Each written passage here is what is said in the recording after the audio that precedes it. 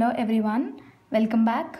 In today's video we are going to learn the remaining problems that we have left out in exercise 5.3 of arithmetic progressions, and from the next videos we'll be moving on to the next chapter, that is trigonometry. Or else if you want any other chapter, let me know so that I'll do it for you. But we have total of 5 to 6 problems that we have left, and in that I am explaining you 4 problems so that remaining 2 problems you can do them easily on your own. I tell in every video that try to do some of the problems on your own so that your brain will get activated, so that your brain will not get lazy. Okay, in exam, in your 10th board exam, whatever the questions that you have learned, maybe those questions only will be appearing. Okay, but when you go to your higher classes, when you go for competitive exams, whatever you have learned will not be appearing in the exams, right? Some different questions, some numerical changes or some formula changes will be coming. So if you are getting habituated to just listening all the time, then you will find difficulty when you have to do problems on your own. So some of the problems I am leaving them for you. Okay, now let us get into the topic today. A contract on construction job specifies a penalty for delay of completion beyond a certain date as follows. Rupees 200 for the first day. That means you are given a deadline, you are given a particular date in order to complete a project. Okay, suppose you are given 10 days time to complete a contract, but you are not able to do that in the 10 days. For every 1 day the penalty will be increasing. So for the first day, that means for the 11th day you will be having 200, and after that 200 also, if you have not completed, then for second day it will become 250, then for another day it will become 300, and for the penalty for each succeeding day being rupees 50 more than that of the preceding day. That means whatever the penalty that is before day, whatever the penalty that is there before the day, that plus 50 you have to pay the next day.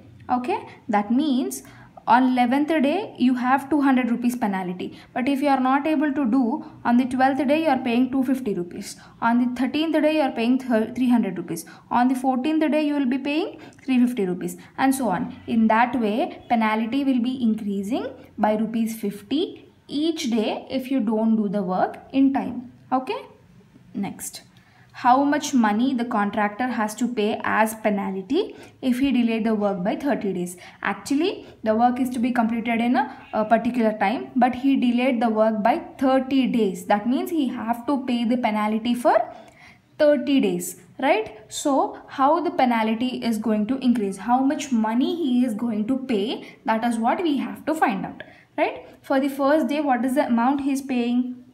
200, right? For the second day he is paying 250, for the third day he is paying 300, and for so on up to he is doing the same thing for 30 days, right? This is for the first day, this is for the second day, this is for the third day, and so on up to he is doing the same thing for 30 days, right? So what is that you are supposed to find out? How much this complete entire money will add up to? That is what he is asking, right? So here you can directly apply the formula of Sn, right? So Sn is equal to n by 2 into 2a plus n minus 1 into d. You can go with this formula, or you can also go with n by 2 into a plus l formula also. Okay. Now in order to substitute in the formula, we want the values first, right? So let us write the values that are given in the question. So first n is nothing but he is doing, he is delaying the work by 30 days. So n will be equal to 30. Next a is nothing but the first term. What is the penalty that is being imposed on the first day? That is 200. So a is equal to 200. Again n we know d. So what is d? 250 minus 200 is 50, 300 minus 250 is 50. Everywhere you are getting the common difference as 50, so d is equal to 50, right? So now if you substitute all these values in this formula, let us see what you are going to get.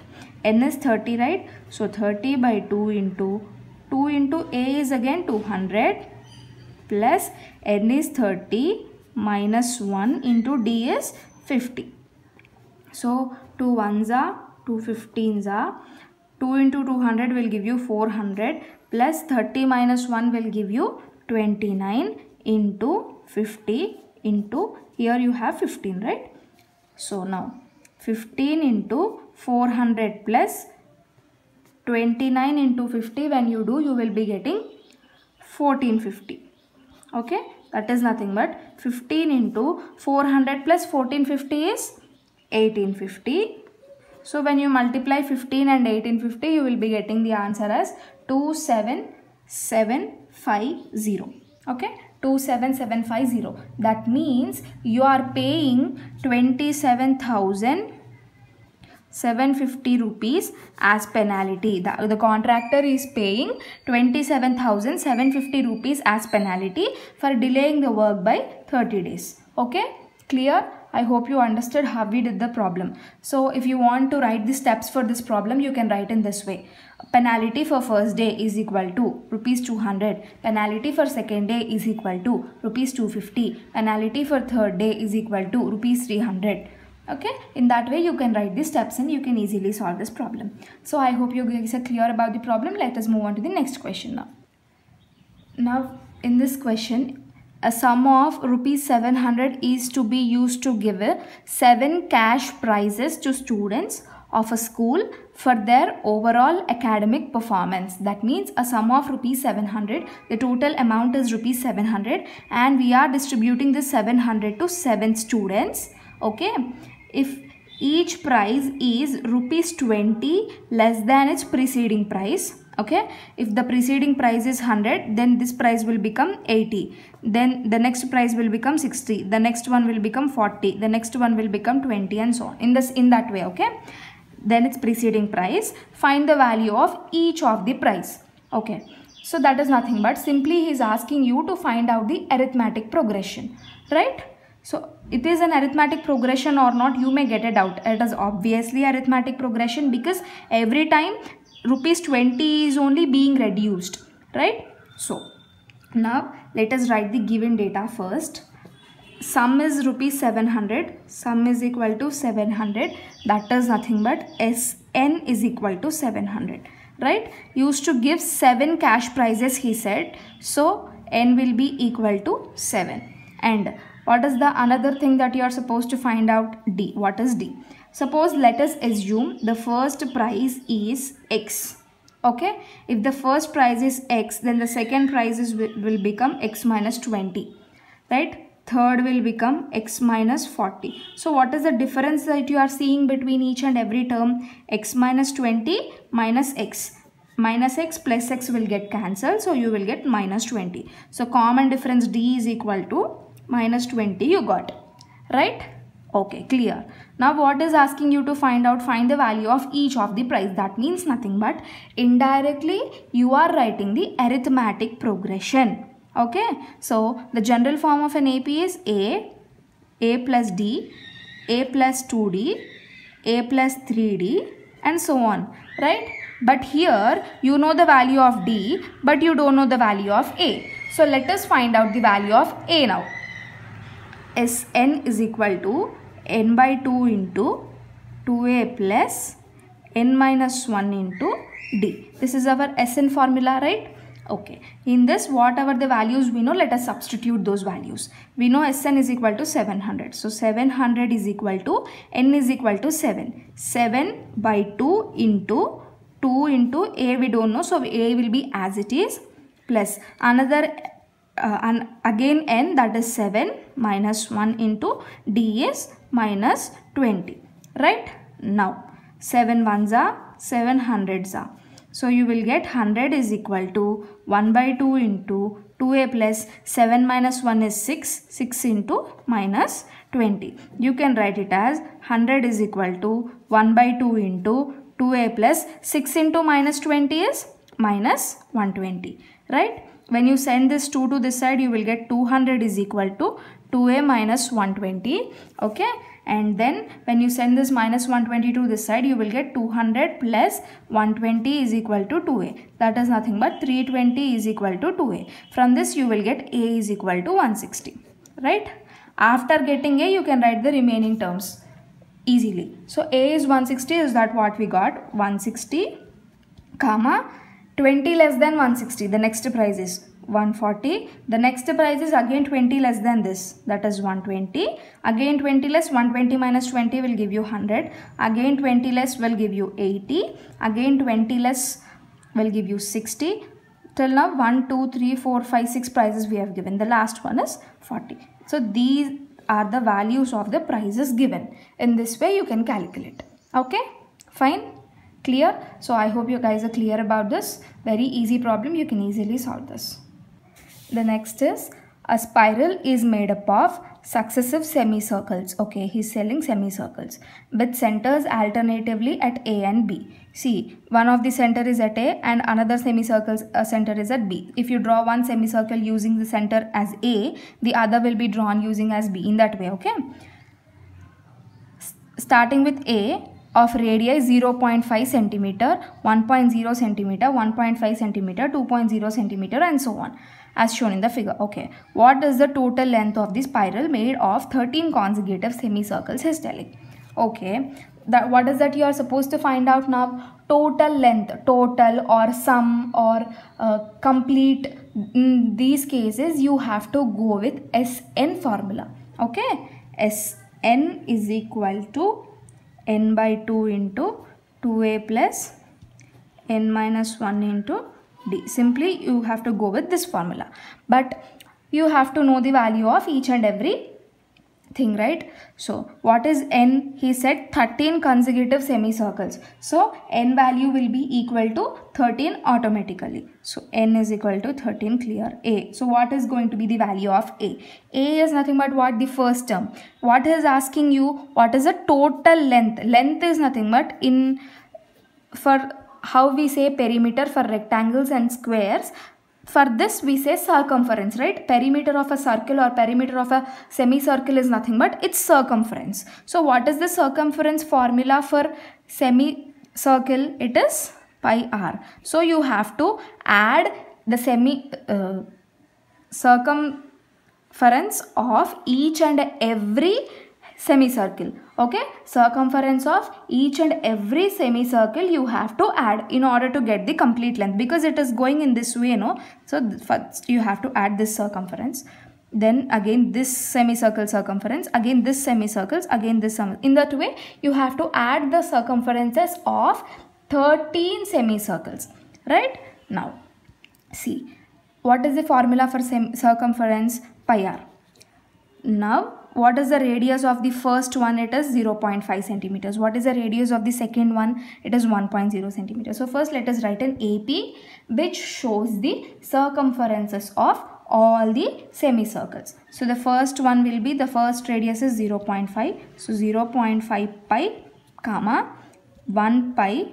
This is because this is just pi into r, pi into 0.5, pi into 1, pi into 1.5, like that. 1.5 pi comma 2.0 pi and so on. In this, what is the first term? 0.5 pi, right? So A will be equal to 0.5 pi. Again n is equal to 13, the same we have written here, and d. d is nothing but what? 1 pi minus 0.5 pi. As pi is common, put pi aside, and when you subtract 1 minus 0.5, you will get 0.5. So the common difference is equal to 0.5.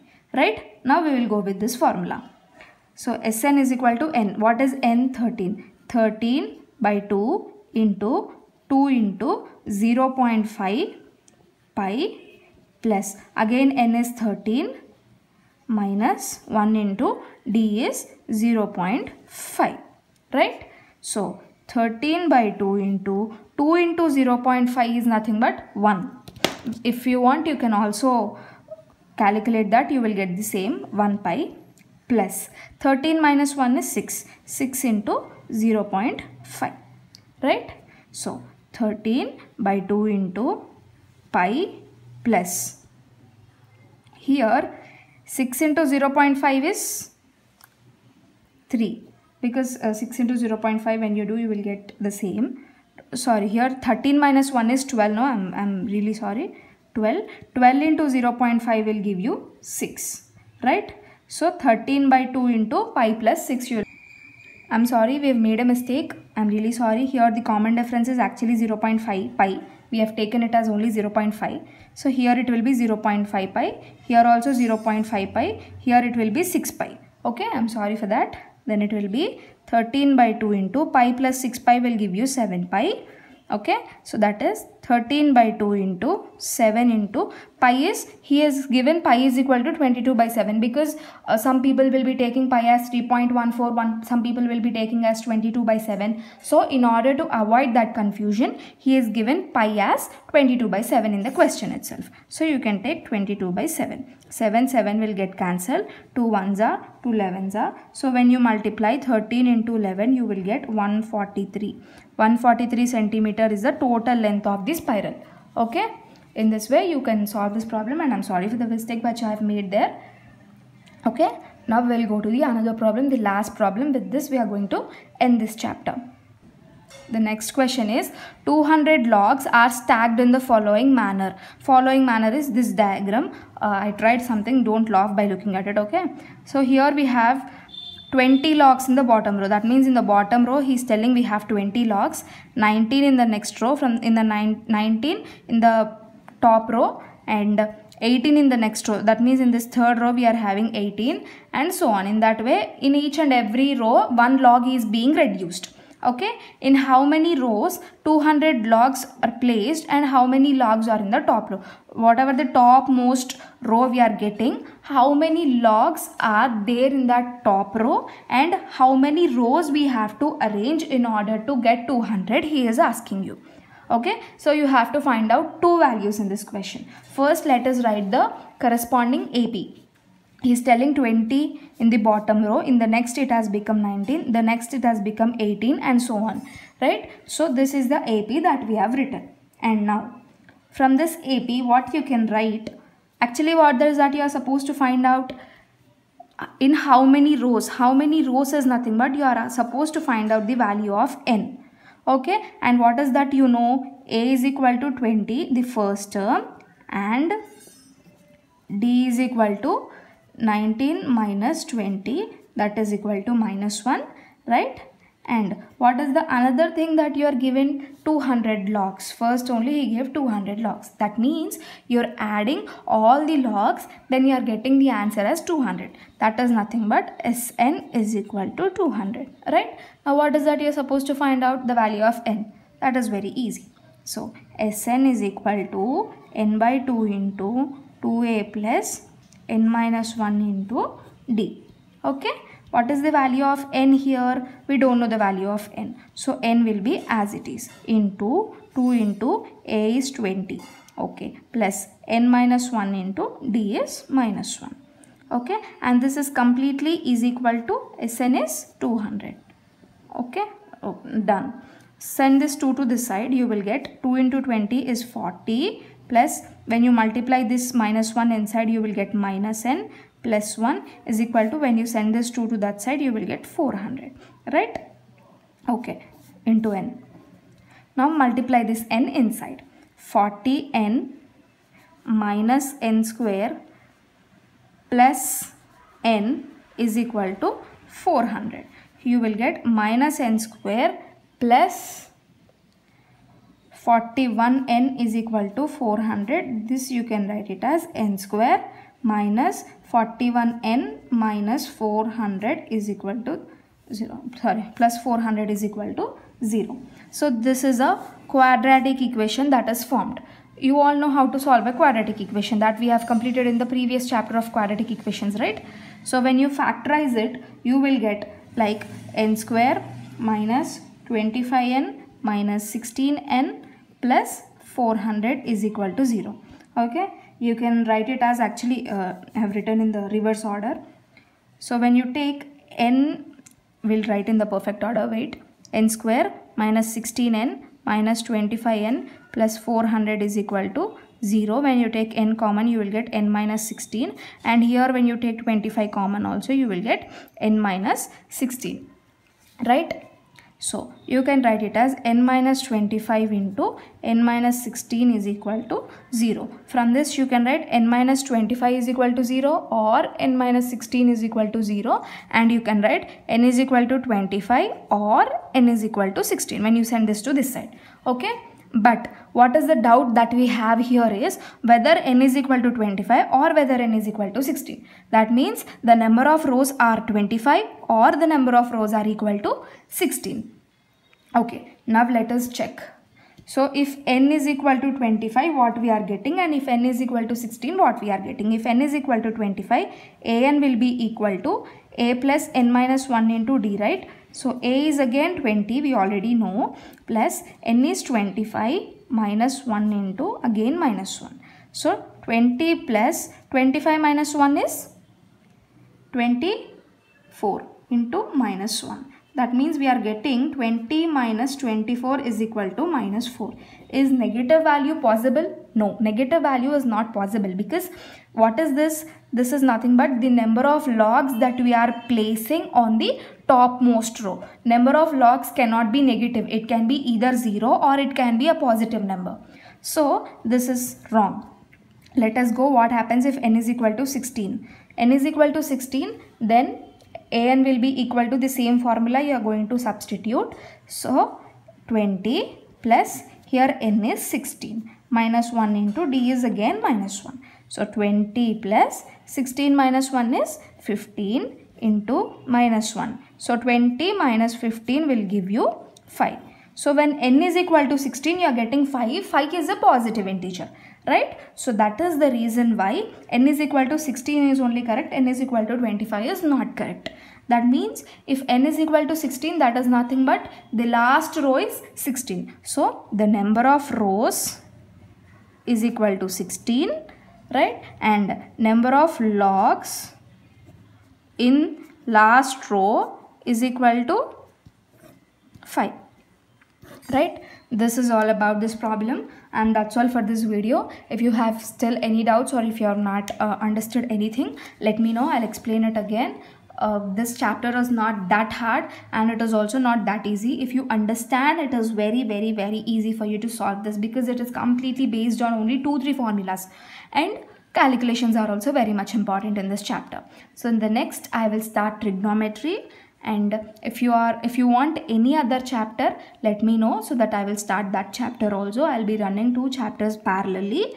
If you have liked this video, like if you have understood whatever I've explained in this video, hit the like button and share with your friends. If you have any comments, let me know. I will in the comments, or any suggestions, let me know in the comments. I'll reply to each and every comment, and I'll definitely try to do what you have asked. Okay? And if you have not yet subscribed to my channel, do subscribe and share with your friends. And if you want to have a look at the previous videos of this chapter or the other chapters of grade 10 math, I'll give you the link of the playlist in the description. You can go there, check, and you can watch the previous videos. Okay, thank you for watching this video, guys.